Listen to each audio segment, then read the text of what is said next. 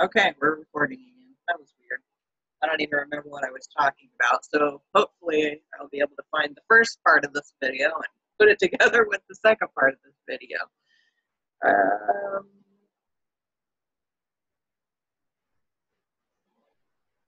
Oh, Dan, you were just saying, was it, who was saying we to look at, it depends on how we look at this, that could be a positive?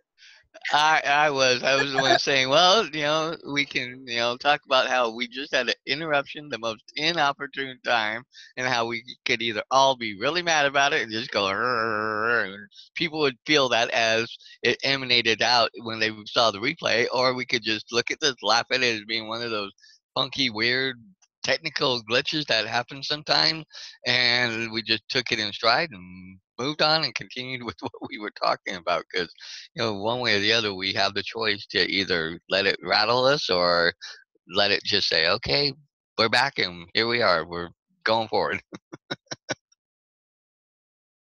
You know, I was reading a Anthony Robbins, maybe it was a chapter in Awaken the Giant Within. I can't remember where it was, but he was talking about how the words you use can change, or change isn't the right word. It's influence the way you feel about a particular situation. And so like when something happens that you don't like or is frustrating or whatever, is a lot of times people will use really extreme words to describe that situation in the midst of it. So let's say, for instance, like your situation, Sandy, when somebody cut you off, and you could use the words, I was furious, and that feels like really, really, really mad. Or you could say, oh, I was frustrated. And it can influence the way you actually feel about that situation, because we attach meaning to words in different ways based on what those words mean to us. And what I started doing after I had read that chapter is anytime I would start to feel in a, I don't know, anytime I would feel an emotion, an unpleasant emotion, we'll call it an unpleasant emotion, because it's either we have emotions that feel good or we have emotions that feel bad. So anytime I feel an emotion that feels bad, I try and attach words to it that are less unpleasant. Or if I am getting upset and I want to curse, for instance, I've kind of like adopted curse words that are less maddening, I guess you could say. So it's like when I get really mad, I'll say "son of a popcorn fart," and that cracks people up, and then it cracks me up, and I crack up saying it, and so I'll be mad for like a split second, but then I'll say that, and then I'll feel better about it. Or I'll say, like when our recording, did its thing, instead of saying, shit, or even worse, the F word.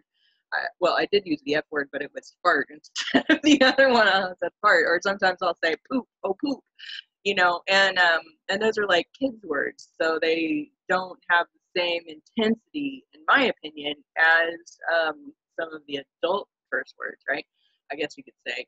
But I've noticed that over time has made a big influence on how I feel about situations. And even when I'm really, really frustrated, I will, I'll still try and find words that make it seem not as upset as what I started out being, and that causes me to feel better or less bad, or I don't know, things like that. And it works in other ways too, because I used to, when winter would come on, I would be like, I'm freezing to death, and I would feel like I was freezing to death. But now I'm like, oh, it's kind of chilly outside, and it changes somehow. I don't know, but it's just a thought I had when we were having this conversation. But it's interesting you say that because I myself, when I have my adopted words, but they're made up words. They're just words I made up to, and people have learned over time that usually when I go, oh, razzle, battle tat, and that's my word for it's because people just look at me kind of like, what? And then I say, oh, well, I'm just swearing without swearing, and then they kind of laugh at me, and it kind of changes. but it is another way of rippling an effect to where, people don't know what unless you explain it to them, they really don't know what's going on with you. But then you're still putting out maybe a semi-positive thought or feeling, rather than when you say, oh, and people just, and then it kind of puts that air out there that, kind of puts everybody else on guard. It's like, are you mad at me? Are you, this, that, what, is that, thrown at me? So then other people kind of get on guard. So again, I think it goes back to that ripple effect of how you address things and deal with things, and how it can just in an instant change the situation from, being up here and vibrations way up here, as Sandy would say, and stuff like that, or low ones that are way down here that everybody else can feel. Plus, I think also when we were going through the book, what do you say to yourself when you talk to yourself? You know, that too, has the effect. So by changing how we associate words, I think that also helps us in keeping in that positive vibration, and the slight edge principle of constantly moving forward in the positive, so we can keep putting that positive feeling and thoughts out there, so other people can pick up on that, and we can be positive influence there.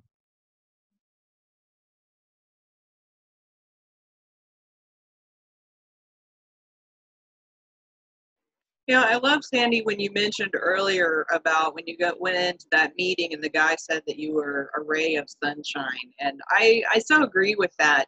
But one thing that kind of came up for me is I notice in my, at my work when I'm, around people, is they will come to me with these comments of, you're always so positive. I never see you upset. And it'll be things along that lines. And it strikes me because I don't really think about it that way. I'm just like going, I don't know. I guess sometimes I try and go in with the attitude of just being the ray of sunshine that brightens people's life. I guess that's more of like a philosophy versus an attitude of every day.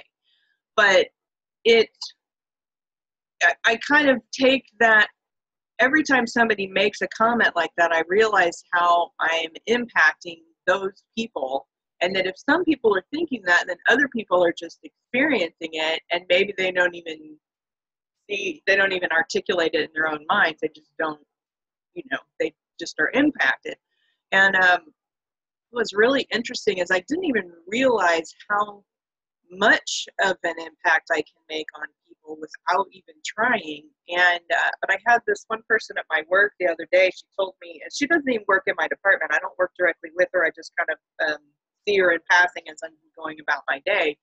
And she told me the other day that she had a dream, and I was in her dream. And in the dream, it was something to the effect of, I was like really, really, really angry. I was like super mad. And she was like, it was the craziest dream because you're never mad. You're never angry. You're like the most calm person here. And I was like, that's interesting that, and I've had dreams before where coworkers have been in there, in my dream in one way or another. And I don't know, maybe we all have had that. The people that are in our lives on a regular basis, that we, they've come up in our dreams, right? And it just struck me, particularly after reading this chapter. I was like, I think we have a much larger influence on people than what we even realize, and even in just passing. And I don't know, it's something to really think about. I mean, if I can impact this person so much, and I'm like coming up in her subconscious for some reason, then that's a huge thing to be aware of, in my opinion. That we need to really, we need to pay attention to, if we care. I mean, if we care about how we're impacting other people in our lives, then I think we need to be aware of that. It's interesting. Oh, sorry, Sandy. Go ahead. As you were talking, I realized that I've been doing a lot of ruminating. Ruminating. That's a good word. I think I'll put that into my vocabulary. um, over a visit to my physician's assistant who writes prescriptions for me, and I see him once every 3 months. And prior to him, I had seen this woman for quite a few years that I'd actually moved clinics for, because and so did a lot of other people, because it was so wonderful to see her. Now, this man is a really nice man. He's a very, very nice man. I want to put that across. But I have noticed since I left this last visit with him that I've been thinking of revising myself with him. You know, I figured, since I'm writing a book on bipolar and he treats practically strictly bipolar people, he might have an interest in that. But he might think, well, how many people do I have in my care that are writing a book about this? And I had given him the place to go to read it as I write 6 months ago, and he hasn't gone there. And I really thought, well, no big deal. I really can't expect him to. I mean, my gosh, these people, they wring themselves out every day. And I knew that he was there earlier probably than almost anybody else, and he probably goes home later. And I think the thing that really bugged me is that I'm carrying on. I think I'm being really enthusiastic. Like I said, I don't see people really often, and I had always seen myself as an extrovert. I don't see myself I see myself as very mixed now that I've taken that MMPI or whatever it is. I don't know, probably in my lifetime I've taken it 4 or 5 times, because I take it each time I come out of an episode at some point to see if I'm like this entire radically different person.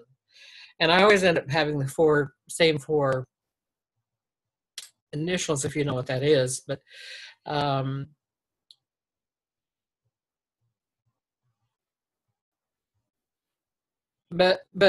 as I was thinking about our interaction, I'm thinking, well, I'm being really enthusiastic. I'm being really, interested. I'm asking him questions. Being 30 years of bipolar, what kind of questions do you need to ask? It's kind of like, I probably know more about it than you do. But at the end, he says, are you in danger? Are you a danger to yourself or others? Which is probably, part of his Hippocratical oath. He probably has to ask me. They probably have some damn rule, that if you don't ask, then they cut off your fingertips. I don't know what it is. But, I felt like, how could they stop him from saying, you obviously are feeling really good, but I have to ask you this. Or, something other than just kind of like ending the whole thing. I felt treated like, did I seriously come across depressed to you? Or whatever. So anyway, here he is, this nice guy, and he answers my questions. He comes up with something to offer in the way of a fish oil prescription that should be a better fish oil than others. And nice guy. And I go away all out of sorts. And I think it's been, I think it's been maybe a week from Monday, so it's like almost 2 weeks that I've been kind of ruminating over this whole thing. And so, yeah, we do affect people. I mean, I'm sure that he would never in a million years anticipate that, the people that he writes prescriptions for are out there running around thinking, well, he asked me this question. But anyway, it does affect people. Well, I think I want to just point out that it's not just you. Oh, I'm sorry, Sandy.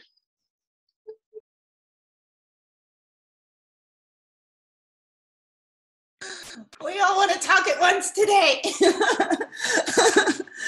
Our brains are going. We're all awake. See, Dan, we woke up. Okay. I was going to go off of what Samantha was saying about the impact we make on others sometimes, maybe when we're not even aware of it. And it got me thinking about different scenarios in my life, like in my office building or in meetings I go to, or even just grocery shopping. Like, I know that instantly my mind is making a read on whoever's around me, even if it's in the vegetable aisle at the grocery store, like if there's someone next to me, and it could be subconscious or I'm not even aware of it, but there's an instant thing. And I know that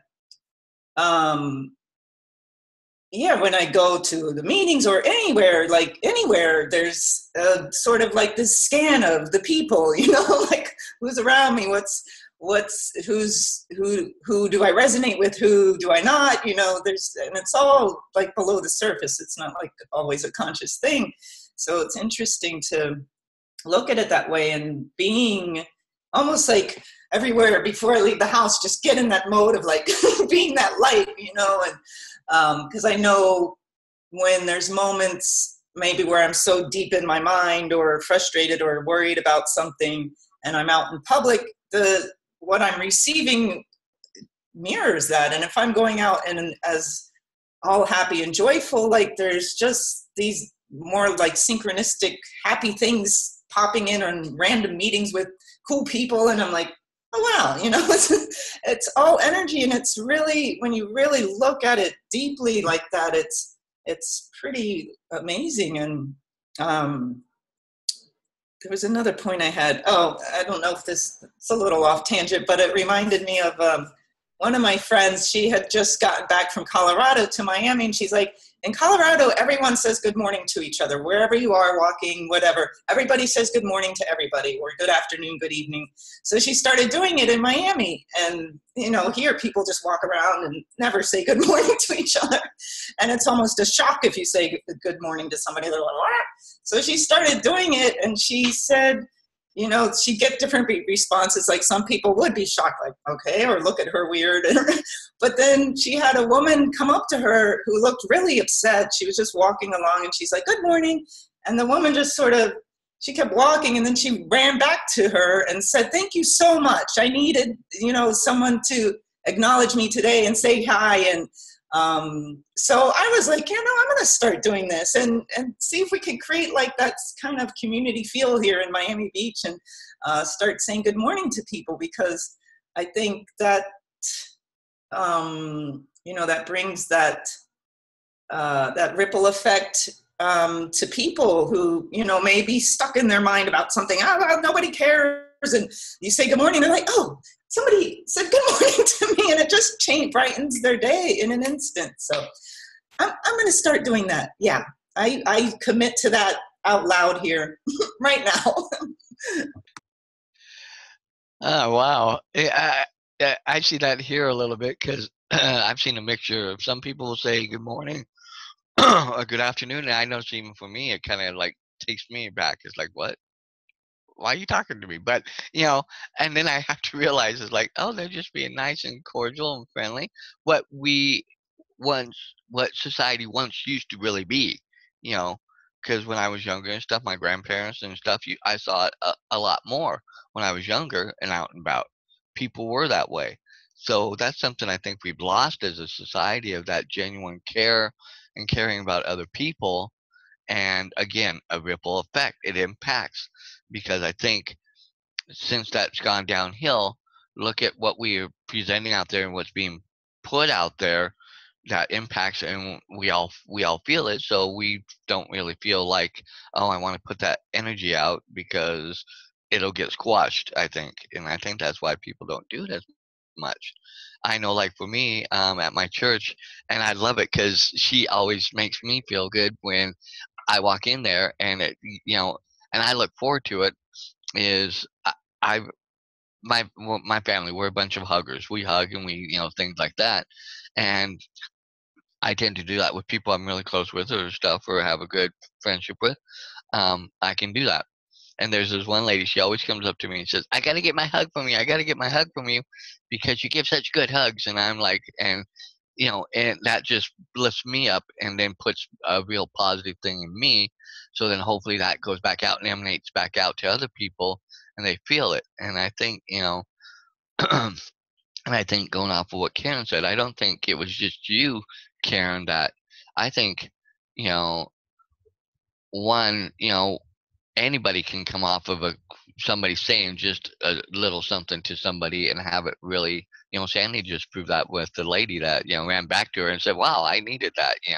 I think I've had, there have been a couple times where I've looked at somebody and said, I needed to hear that today because I was kind of, ruminating in my own, things and stuff like that, and I think if we want to help be a change, we got to be intentional in that change too. Like you, Sandy, right now saying you're going to be intentional about, taking the steps to say good morning, things like that.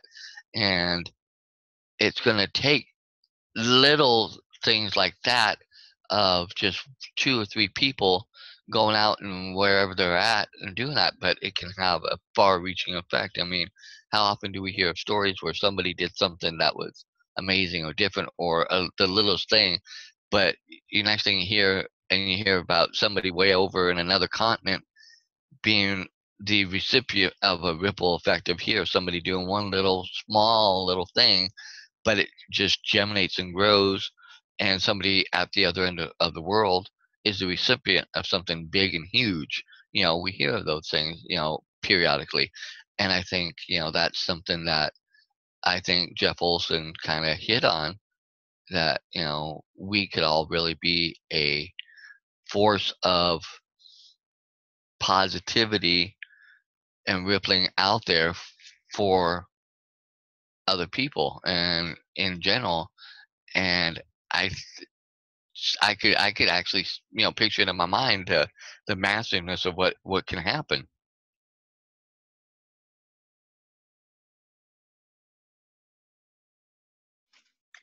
Karen, I'm glad that you brought up your doctor and those questions, because I'm positive that you're not the only person that has experienced that and who has kind of had that kind of a feeling.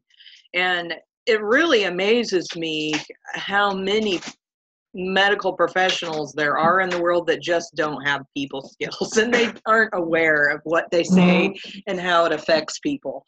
Because in my opinion, I feel like a positive communication from a doctor would be as much, if not even more, of an impact on that patient in a positive, healing way than a lot of what they do. I mean, just getting it. Every time I've ever been to the doctor, I always feel like they don't listen, and they just throw some blanket symptom covering thing at you, and they aren't really paying attention to what you're personally experiencing. They don't credit you for what you know about your own body, and that aggravates me more than anything when it comes to doctors. I'm like, I could probably do better not going to the doctor just because you're just going to put some blanket thing on me. I don't know. It's frustrating. And but I think that it speaks to what we're talking about here, is that we don't realize just those little things that we do affect other people in massive, massive ways. And it was like last night, I came home, and my Nika and Chris had been working on ordering a pizza, getting pizza delivered from Donato's on Crawfordsville Road over here in Speedway, Indiana, by the way. Anyway, I'm sorry. They were just really difficult to deal with last night. But apparently she had called to order this pizza, and the person on the phone had given her a difficult time because they didn't know what the heck they were doing. And they said, okay, it's going to be about 45 minutes. And 2 hours later, she's calling going, where's my pizza? And they're acting, they had made a mistake. They had gotten the address wrong, the phone number wrong, her name entirely wrong. And they were acting like it was her fault. And then when my husband got on the phone and was talking to the manager, he was being a complete mean person to my husband, acting like, well, no, we're not going to refund you your money. We're not going to comp you. We're not even going to give you a coupon or discount or anything. And would it cancel the order? And then it's going to be another hour before it gets there. And, and finally when the pizza showed up, it was burnt. The cheese cups were all melted and warped out and disgusting. And the breadsticks were all hard. And it's just, I know that nobody's perfect, obviously, but yet just the way that store handled that whole situation, I can't even imagine how they're going to be in business for any amount of time, even being such a popular chain up here in Indiana. And particularly, you get on Google and there's like hundreds of reviews of people all saying the same freaking thing, is that they suck, their service sucks, blah, blah, blah. I don't even know why we used them other than the fact that they're the only one that delivers to us for this area. But anyway, when I came home and my husband was talking to the delivery driver and chewing his ear off about this whole situation, even though that guy he didn't have anything to do with the whole situation. I was like realizing that this one little thing had affected Nika and her feelings that evening. It had affected my husband. It affected the delivery driver, which really kind of scares me, because then he's out there driving on the road with all of this negative emotional stuff going around him at night in the dark when it may or may not freeze rain, and then of course going back to the store and probably complaining about this customer, and then all of the stuff that's going on there at the store and all the negativity that's being put into the food that they're cooking, and then that goes out and their attitudes go out. And how many people is that one thing affecting? A lot, and that didn't even end. Now I'm sitting here talking about it. It's affecting all of us now. So I'm like, we just don't even realize. We just don't realize. And when we can take that moment to just kind of plan ahead, like Sandy's saying, is just have an intention to say good morning to people with a positive, a smile on your face. And, and anytime we interact with somebody, it's like at my work in retail, we have a lot of situations where the customers are frustrated or upset because they've ordered something online. They didn't get what they wanted. It wasn't what they expected. It was this, it was that. And there's a certain process that you have to go through in order to do the return, and it can be more time consuming. And so the customers get frustrated. And so just us as the people who work at the store, just coming in the store with a positive attitude, knowing that, okay, there's going to be frustrated people, but we've got to be happy with them. We've got to exude a positive, happy experience for them. Because if we don't, if we're more negative, then we just make the situation worse. And we also send that person out with a bad attitude about what's happened. And then that person goes out into the world and spreads that unpleasant feelings.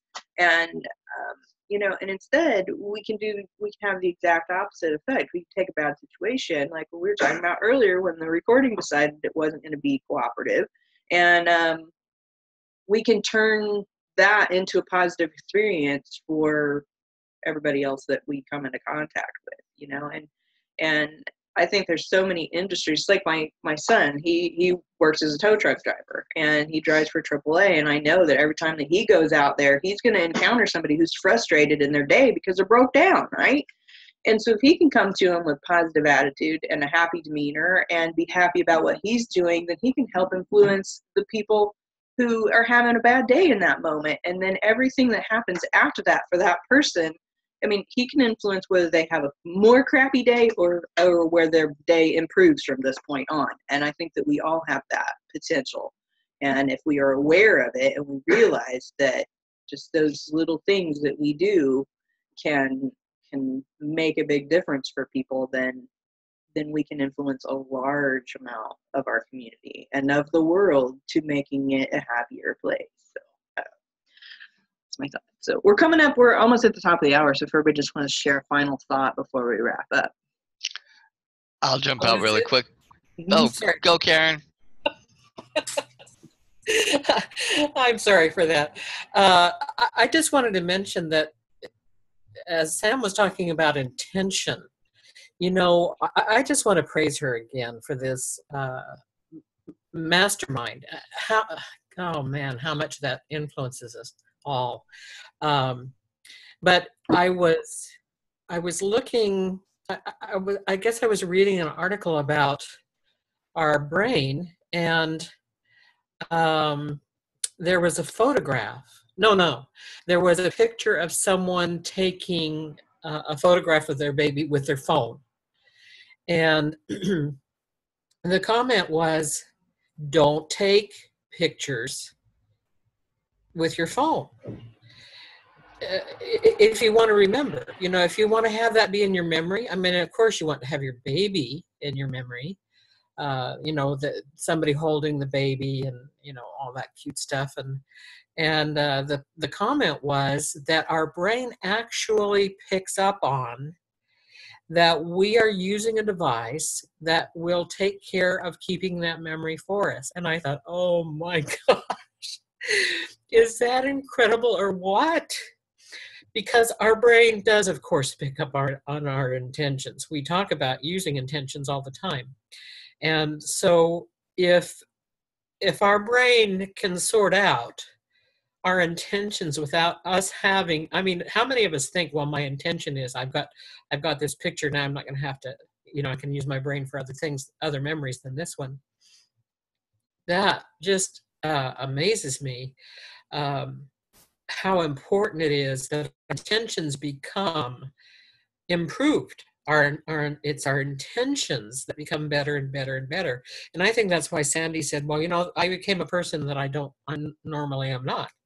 Well, I bet maybe, you know, 7, 8, 9, 10 years ago, she was more often that person that she became because she hadn't been doing the work on herself that she's done to get her to this point today where she realizes I'm not usually that person.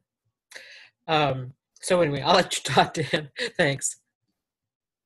Oh no, that was a great point. That I think we all have that beginning of where we realize some things in ourselves that we intentionally work on changing. And I love listening to Sandy when because she's always just so vibrantly positive, and I want to be more like that. I love that about that because it emanates even through here. It emanates, and you can just feel it and sense it. And it's like, oh, you get the best way I can put it is you get those warm fuzzy things. It's just like, oh, Sandy's going to be on, Samantha's going to be on, the different people, and you know makes it part of the reason why I'm constantly here, as much as I can, because I get so much what I need for me to help uplift me to keep me moving forward in that part of my journey and stuff like that. But I was going to say, we always hear about, where they say, about like talking about retail or service or stuff and things like that. But I think this is general in life that, for every, you know, one good thing that happens, people talk about it a little bit and it only goes to a smaller circle. But anything negative, and we're telling the whole freaking world about it because it was a negative, bad experience. How about if we work, if people were to work on, if we could get people to understand that more and then help them realize that put more positive things out there. Let's start uplifting and spreading things about positive things more so it overtakes all the negative things, and we can squash the negative out of there to where it becomes a minimal thing, like Sandy, when she says, I normally not like this now. And it's a very rare instance that I get like that. And if we could turn that around with positive energy and positive things, wow, what a ripple effect that would be on the world, and how it could really impact and change the world for the better.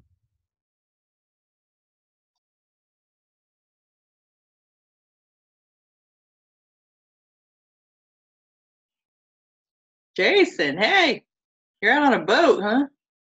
Oh, he's frozen. Maybe he'll get back on. You're making me feel bad, Dan, for having said anything about Donatos, and I feel bad. I should have just been like, It'll be better next time. No, But I'm never going there again, so I'll go to a different one. But isn't that true though? How we will just so focus on the negative, and we want to make sure everybody knows that happened. This is what happened to me. This is why, or to this group, or to this. But yet, when it's a really good positive thing, yeah, we'll be happy and excited about it. But we don't actively exuberantly share that with the whole world because it's just I think it's part of our natural nature is just to really feed off the negative rather than feed off the positive. It's weird, and I know it's like I don't like that, and I don't want to be that way, and I really want to focus more and more and more on the positive things and pushing because a lot of people tell me I tend to try and uplift people, and I do because I need to be constantly uplifted. I need that in my own. I need that fed back to me because if I don't, I can be in my own mind, my own worst, scenario builder, and can build the biggest, worst thing in the world, But if I can constantly try and put out and uplift other people and do that, that's why I think I come here because I get uplifted this way by all of you guys, and then I can turn around and try and do and keep putting that out there. But it's just sad that the world is just such a negative influence, and that's where the most energy is put rather than flipping it on its head and putting the most energy into the positive side of things. And because that's where the real generator is, and that's what really generates growth and trust and moving forward and stuff like that. It's like a car. You can't move a car until you attach the positive in order to start and make it feel the whole circle so it can move forward. Well, why can't we do that with general stuff and how we react with people and things like that and situations? Me included. I need to listen to that too. I'm so like, oh wow, okay, I need to take that to heart. Yeah, I think that's a great point, Dan. I mean, people thrive off their negative stories a lot of the time, and it just goes on, and then the other one says, well, or it's almost like a competition for who has the most negative story. It's like, well, this happened to me, and it's like, oh God, can we change this? And it reminds me of a friend who a few months ago, one of my best friends here in Miami, we were both going through relationship issues, and we were like, we talk about this, blah, blah, blah, like the negative about what we were experiencing, and then she'd go back, and then I'd go back, and it was going on for days. Like we were just having this negative, like, banter about our relationships, and then one day, I think at the same time, we were both like, you know what? Let's just stop talking about this, all of this stuff in negative. If we're going to have anything to say about it, just don't say. We already said everything we can about these stories, so let's just drop it and say positive things. And we did that, and we made an agreement, and we may have needed advice a little bit here and there, but we kept, like, we were aware of, like, where to cut off. Okay, you got your advice, like, don't go into the negative. And we haven't talked in that way since about anything, and everything that we've talked about since then is the positive aspects of relationships. And if we do need help with an aspect, okay, yeah, let's talk about it. But if that banter that kept going back and forth, like complain, and we're like, what are we doing? So yeah, it's nice to be aware of that and radiate the positivity, and it shifts everything in your life when you do that. I feel like when we were complaining, it sort of had this like ceiling above us, feeling like we're like stuck. But once we stopped, it was like things opened. It felt like it opened up for both of us, and reminded me at the Kundalini yoga teacher training I'm doing. A girl came up to me and she's like, "You're always so positive. What do you do?" And so we're sitting on our break for like half an hour, and I'm like thinking of like things I've read in books, well, this and this, and things that I've implemented in my life. And then I'm sort of like, maybe I should write an ebook. And she's like, yeah, write an ebook. So maybe I'll tackle that one of these days. I had another point, But yeah, I mean, like you were saying, Dan, I think that is a point that's in a lot of self-development books is really like that complaining energy, or that revamping over and over that negative experience is just creating more of it. And think of more of the positive things we can share in our life, and it encourages the others to, let me look at the positive and see what I can share that's positive, rather than comparing our wonderful negative stories over and over. But I like your story, Samantha. I think it was important to bring it up. Now it's done, and woohoo. I like that you bring up relationships and how we tend to focus on those things that we're frustrated with. And it makes me sit here and think, what if our culture did the exact opposite? We were in a relationship and it fell apart for one reason or another, who knows why. It doesn't really matter. And then ever after that, we focus all on the positive things that we had in that relationship, instead of focusing on all the things that went wrong. Because I feel like if we did that, then we would go into the next relationship with a different glasses on, if you will, for lack of a better euphemism. Because when we go into our relationships with all of this negativity from the previous one, is then we go into it with the fear of those things happening again, with anger and frustration from those things happening again. So when things similar to that come up in the new relationship, we bring all that negativity with us.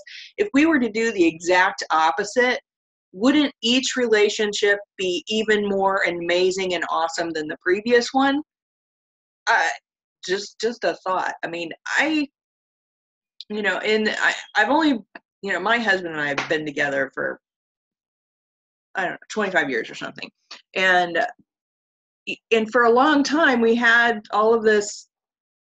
I was frustrated and upset with him for not being this or not doing that, or being this way or being that way.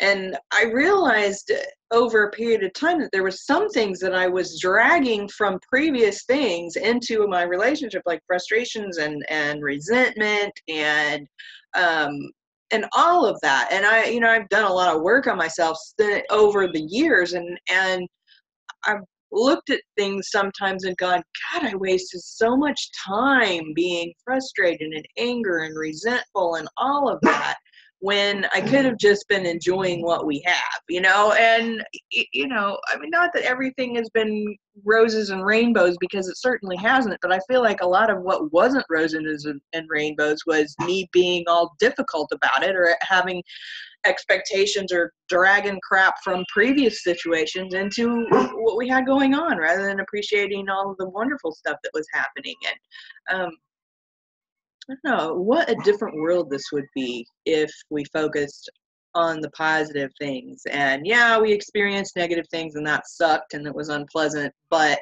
we had all these awesome things happen too, and that was great and wonderful, awesome. So anyway, Jason, I was glad that you got on here. It's awesome to see you out on a boat. Are you with us still, or are you frozen again?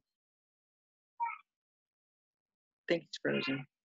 Well, guys, I got to jump off. Bailey's upstairs waking up from her nap, and I got to get going because I got stuff I have to get going with anyway. Oh, we're still recording, but anyway.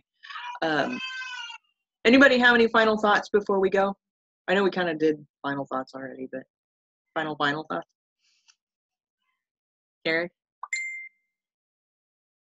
I can't hear you. Yes, no?